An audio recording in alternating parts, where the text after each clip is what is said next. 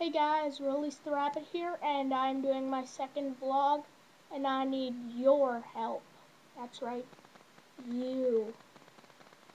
I was digging through my old card collection from my dad, and I found 21 Wayne Gretzky 1981 cards.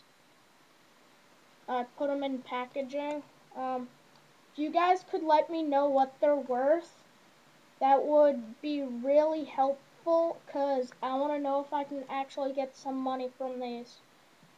So, yeah. And I don't know, I had like 500 cards and this took me a while.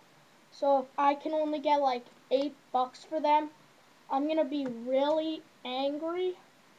But if you could just leave a comment, that would be really helpful, saying how much they're worth. Each is preferred. So here's some more. Just pause it if this is going by too fast. There's some that I thought were really cool, like this one where it shows like he's record holder with Michael something.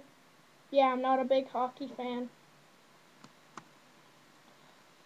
This is another one I thought was cool. It's a trophy winner, and that's pretty much all of them. There's 4 more, but those are pretty much the same. So, Release the Rabbit out.